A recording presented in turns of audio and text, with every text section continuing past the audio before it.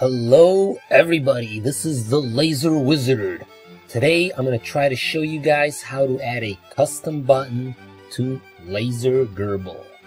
Custom buttons are located down here at the bottom, and we are going to today add a button down here. I've only ever added one button so far. It's the only one I've really needed. There are others I've seen out there that I'd like to try, but for today we're going to add the most simplest and perhaps the most important button you should have if you've got a laser machine. So you're going to right click here and click Add Custom Button, and then at the top we have type. There's 3 different types. Button is every time you click it, it'll send whatever line of code you type in here. Could be M3 S5 for example. But the button that I prefer, or I use here, is the 2-state button. When you click it, it'll send one stream of code, and when you unclick it, it'll send a different line of code. So for here we have M3 S5. M3 turns on the laser beam. S5 sets the laser power to be about 2%. And then over here we can type M5. M5 turns the laser beam off. However, what I extremely highly recommend is that we're going to type in here $32 equals 0.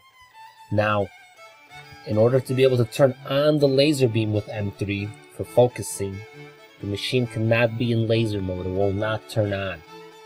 So the first line of code we're going to send is to turn it off, disable laser mode. Then we're going to turn the laser on at 2% power, and then once we click this button off, M5 shuts the laser beam off, and then after that, very important, we're going to do $32 equals 1. That turns laser mode back on, and since this is a laser machine, that is very important that it is on. Over here on the left is a button where you can click to change the icon, how this button looks. I've not made any fancy files just yet.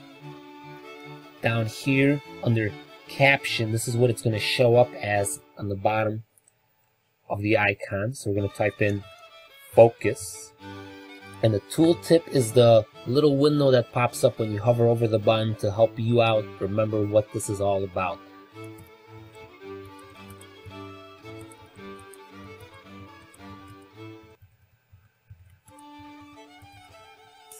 There we are.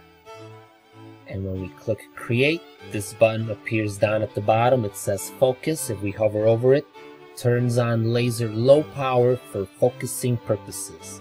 And when you click it, it stays illuminated, and you can see the lines of code it has sent. $32 equals 0, that disables laser mode. M3S5 turns on the laser low power.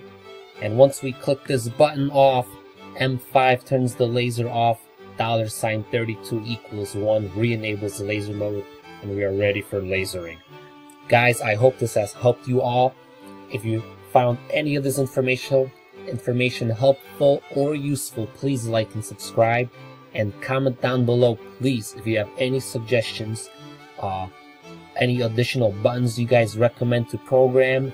Please let us know, and what their respective codes would be. That would help me out a ton, and hopefully a few others as well. Thank you again for your time.